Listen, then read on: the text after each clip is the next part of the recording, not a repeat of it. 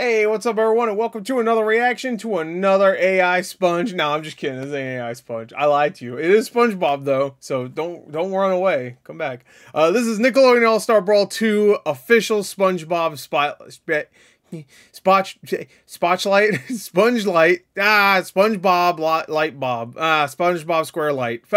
Sponge Bab Boob Mud Butt. SpongeBob Spotlight. God damn it. Anyway, so I whatever. Anyway, I got sponge brain, except I don't soak up info. It's just like one of those dirty ass sponges that can't do shit anymore.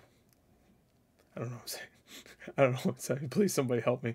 I'm losing my mind. Anyway, so this is Nickelodeon All-Star Brawl 2, of course, which comes out in not too long, a little over 2 months at this point. Of course, it comes out along with every other game in the world in October. If you look at October, I need to do a video and just show everybody. If you don't know, October is insane this year. It's fucking nuts. And we're getting closer to October and nobody's delaying anything. So it's just like one of those things like, oh no. I thought we'd get like 1 or 2 delays.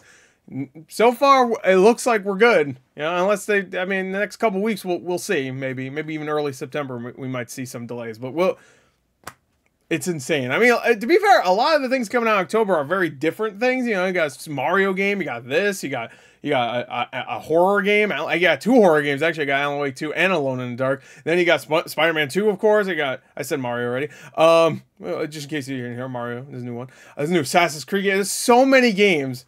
So many. There's a DreamWorks car racing game, which I don't even think they released a trailer for yet. I'm still waiting for that one. Anyway, maybe they haven't. I just wanted a radar. I don't know. Anyway, so let's check out the SpongeBob Spotlight. Oh no, it's too low. No. Wait, what? That says high as it. No, okay. Oh wait. I know why. Hold on. I turned down my shit, so it should be good now. Still pretty low, but all right. Armed with fearsome capabilities, bubble-blowing expertise, and his trusty hydrodynamic spatula with port and starboard attachments, SpongeBob has all the tools you will need to thrive in Nickelodeon All-Star Brawl. He's got the freaking hat! SpongeBob is an all-rounder type character with a straightforward moveset perfect for beginners. Hey, stop slapping my bay! Experienced players who just like to make the most out of simple tools. His light up and down attacks are great for launching and juggling opponents until it's time to start using his aerials. What is with the waifu beating? This is bullshit. His up air, which has a wide arc and pops opponents upwards, and his forward air, which has a powerful spiking sweet spot. I hate this. This is actually the character I played the most. Once you're ready to end your combo, his side and upcharged air attacks are great choices at high percents.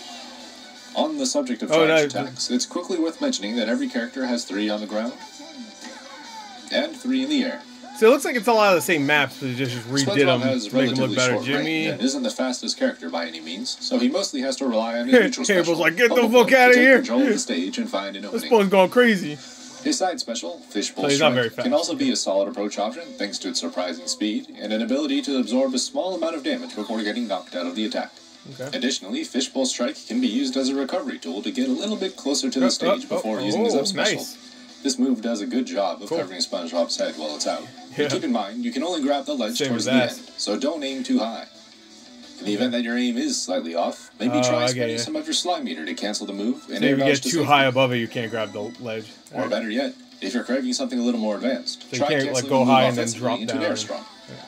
Or even better yet, cancel it into his down special, Chef Flip, and combo that into a finisher. If you land a hit with Chef Flip, you can cancel the move immediately by jumping. And they gotta show his ultimate. Oh, look, he's got the And as a nice bonus, it can also redirect. I know that projectiles. costume. What the fuck was that? Yeah, if you're just looking for a place Mermaid Man's SpongeBob is a great place to start. Once you get comfortable with the game's mechanics and SpongeBob's own tools, see where your imagination leads you. I was hoping to show. Does that maybe it's because they already showed it in the trailer that we got during Evo.